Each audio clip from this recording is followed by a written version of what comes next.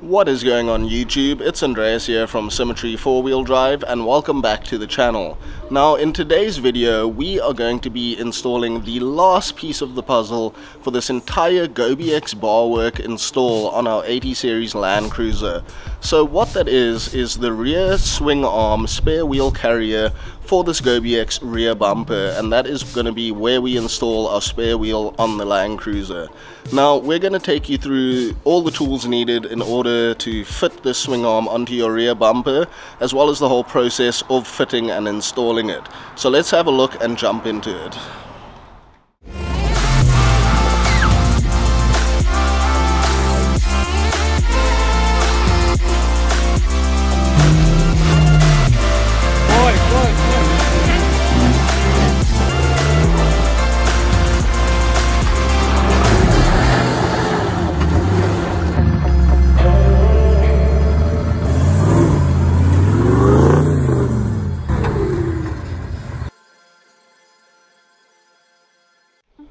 So the tools that you will need to install this rear swing arm tire carrier on your Gobi-X bumper are a flathead screwdriver, a small 1/8 ratchet and 13mm socket, or a 13mm spanner, a size 6 Allen key, a size 5 Allen key, some all-purpose grease, a large shifting spanner, and a 27mm socket.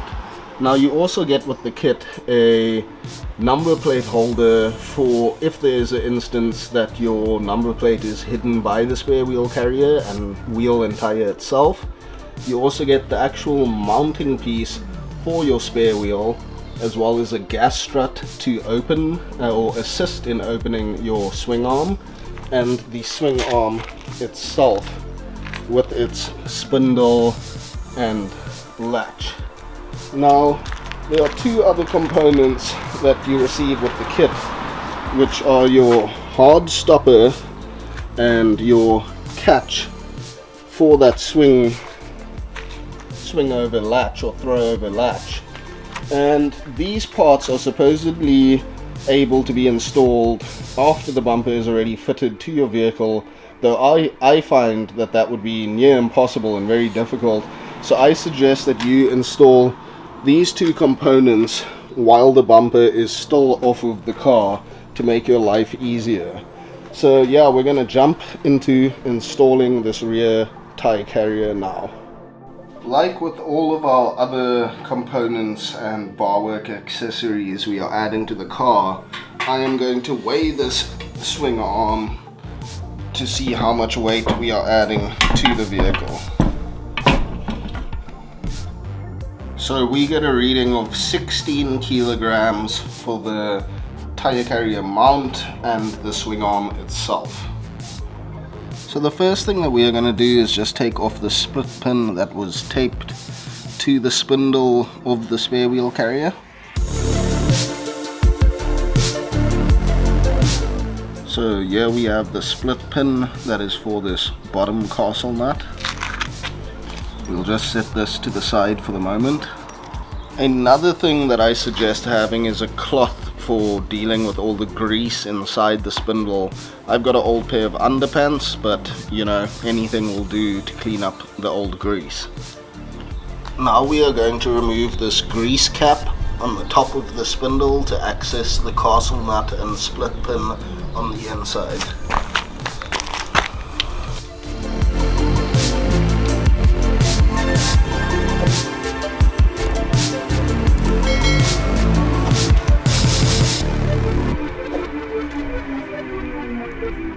So if you can see in here, this is the split pin and castle nut on the inside of the spindle that we are going to have to remove just to set the tension on this spindle. Another useful tool for this job is a set of needle nose pliers to get the split pin out of the spindle on the spare wheel carrier.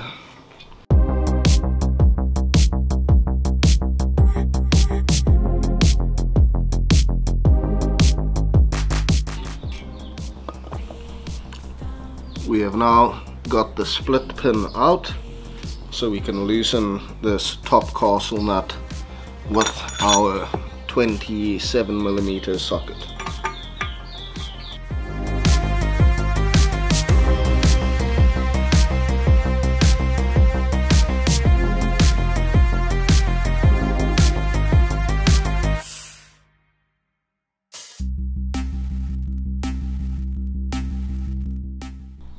If we have a look here now, the spindle spins because we have loosened that castle nut at the top of the spindle.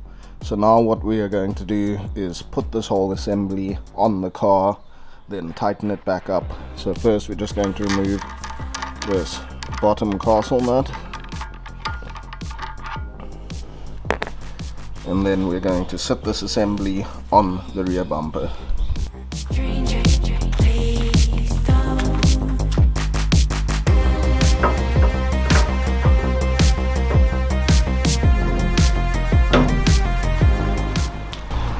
Here's our bottom castle nut.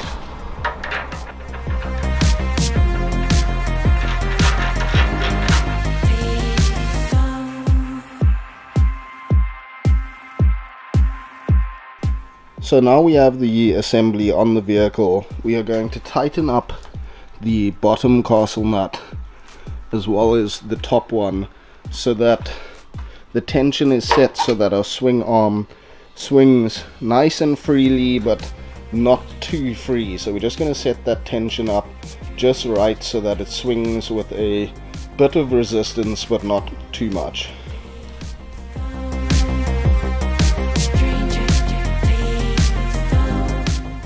So now we have set the tension on the swing arm on the top and bottom castle nut, and if you have a look here, it swings out with just a little bit of force but not much, and it goes in once you lift this pin securely.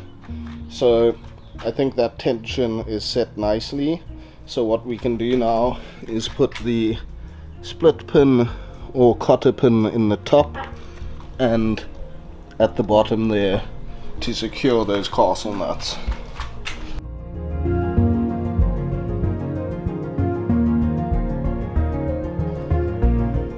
So there we have our bottom split pin installed on the castle nut.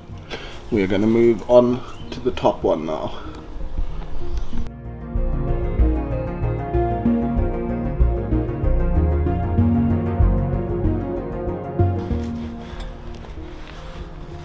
So we have got our top split pin or cotter pin installed now. So what we're going to do is pack this full of grease so that that stops any moisture getting in and causing any corrosion or seizing or anything like that. And then we're going to close it up with that grease cap after we've packed it with grease. This is the fun, messy job now.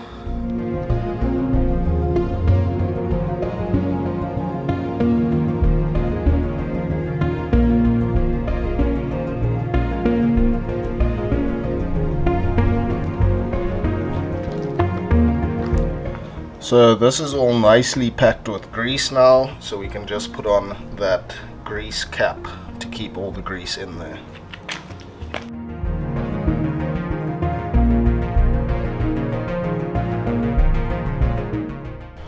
That's all buttoned up, so we can move on to the next step now. So our next step, what we are going to do is install the gas strut at the rear of the swing arm. So the gas strut will attach to this tab over here and also mount into the bumper over here. So that is with a 13mm nylock nut and the gas strut itself. So we'll just mount that there and there. So we will basically just mount this gas strut over here and over here.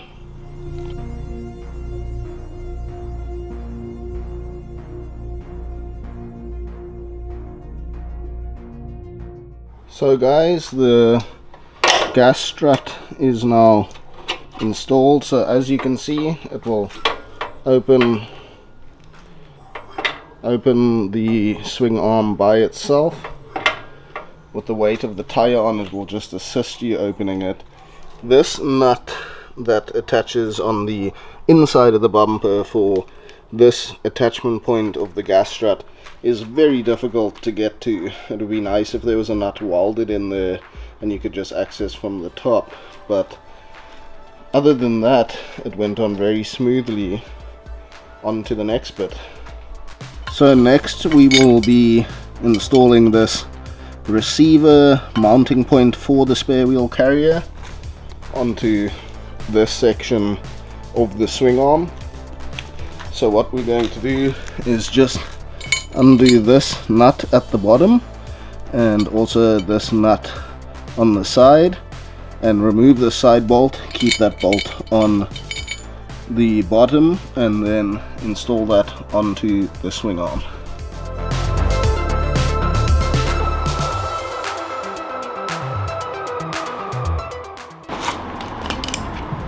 So we will need a 24mm socket and ratchet, and then a shifting spanner will do for the side here.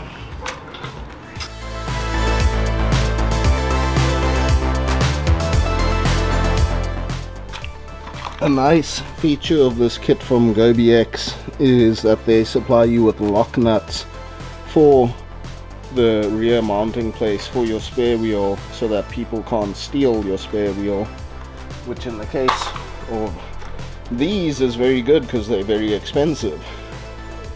So that is the receiver for the spare wheel installed. That's using a 24 socket and a 24 spanner or shifting spanner, and then a 17 spanner and a shifting spanner underneath. So that's installed now. Having a look at this latch for the spare tire carrier, we can see that it's still quite loose. So what we need to do is adjust these two nuts on the top of it just to bring this hoop up a bit, and then this will engage nicely.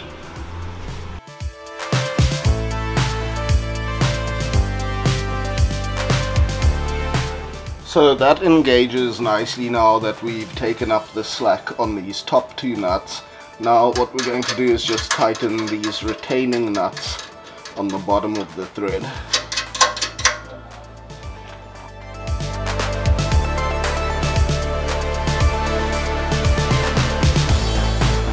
So guys, one of the reasons I installed the spare wheel carrier on the right hand side of the vehicle is so that when my 35-inch spare wheel and tire is mounted there, I can hopefully still open up the one side of the barn door on the car and miss that spare tire hopefully. So we will check that when I fit the spare tire on. Ideally I would have put it on the left hand side of the vehicle looking at it from the rear here, so that I can offset driver weight when it's just me in the car, and then the spare wheel would be on the opposite side, which would then offset my weight being on the one side of the car. But just for practicality's sake, I think fitting it on the right hand side is better, so that I can hopefully open up this side of the barn door as well. So guys, that about wraps up our video on installing this rear swing arm tire carrier onto our Gobi-X rear bumper on the 80 Series LandCruiser. Overall, the install was pretty simple, pretty intuitive, and easy to pull off by yourself. We didn't really have any major issues there. It all fitted really nicely onto the vehicle, and there was just one bolt for the gas strut that was very difficult to access on the inside of the bumper, but once we got around that, it was easy and simple to install. And in a sense, this also wraps up our install series of the Gobi-X barwork onto the 80 Series LandCruiser. So I really hope that you guys enjoyed that. And with that being said, I just wanted to send out one more huge thank you to Gobi-X for supplying us with all of these products and assisting with the build on the 80 Series LandCruiser. So big thank you to Gobi-X and the team there. Now, we are going to jump into looking at how the spare wheel carrier looks on the car, And if you haven't already, please consider subscribing to the channel, and if you want to continue watching how this 80 series build progresses, and we'll catch you again soon in the next one. Cheers.